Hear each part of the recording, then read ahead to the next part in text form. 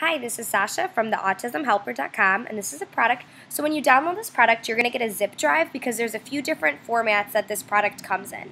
It comes in an editable PowerPoint zip drive, and you'll open it up, and there's a bunch of different resources included in this file. So I'm going to start with the editable PowerPoint.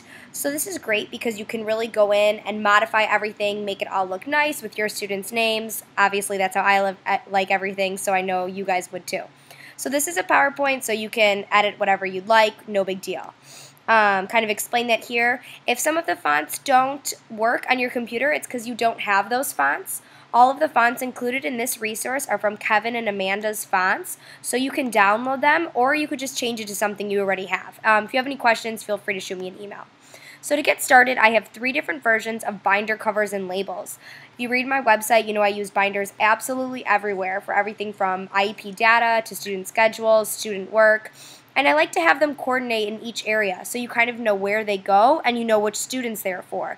So I liked a bunch of different kinds for each types of centers. So I included a few different options. These are chevron borders. I liked these because it saves on ink. You don't have to print a ton because there's a lot of white.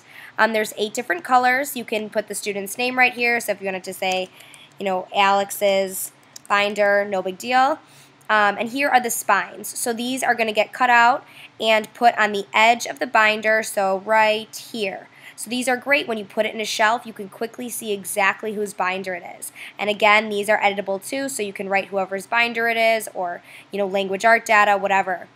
Next are full chevron pages. I, like everyone else in the world, am obsessed with chevrons. So I like these ones that they're a little bit lighter because they're not, they don't take up as much ink, and they're not as shocking, and will go with kind of any color scheme.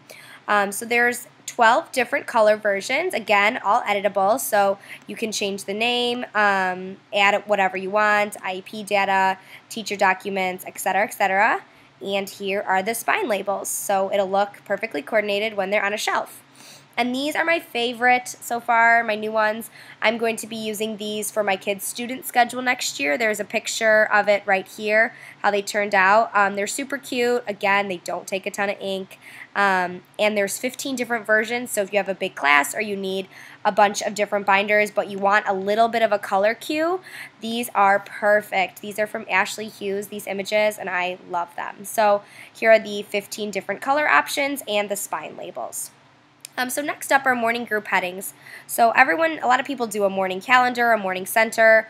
I think it's really important to label and structure your morning area. So these will give you some ideas on ways to label the different areas of your morning board. I include some pictures on how I do this for mine, but these are just some real basic labels that you can put up even in a gen ed room to keep things organized. Next is a business bulletin board labels. I explain what the purpose of my business bulletin board is, and here are the labels that coordinate with that. Next up, homework folder setup, so a description of how to set up a really great folder homework system and the coordinating labels, again, editable so you can put your student's name. Next is a word wall headings. I got a lot of emails about where I got these, so I included them and how I organize my word wall as well. And then a few teacher organization little tools. So kind of explain the uses in here, and this is a great one that you have your website with your username and password. I use this all the time. And then a monthly, weekly, and quarterly to-do list. Again, editable, so if you want to have things that you do every quarter, you can type it in, laminate this, and check them off with a dry erase marker. Real quick, this again, here are the PDFs. The PDFs have blank, so you can write them in with marker if you are trying to get things done quick. I like some of these teacher organization tools to be done with pen and pencil, because you don't have to waste the time to go and type it, just get it done real quick. And then are the binder covers and spine labels for worksheets. I've gotten a lot of emails on how to organize, the best way to organize worksheets, and I really think the best way is binders, not files. So here are 37 different categories of types of worksheets you might have. Here are the covers, again, editable as well, and then the spine labels. So you can coordinate all of your worksheets by category, so your social studies, parts of speech, easy writing journals. Get your binders set up in the start of the year, so as you make new activities, they go right into the binders, and then they're ready to go when you find them. So again, everything's in one folder, editable and non-editable, so you can really customize this however you want. This is a product preview of Back to School Setup Tools by theautismhelper.com.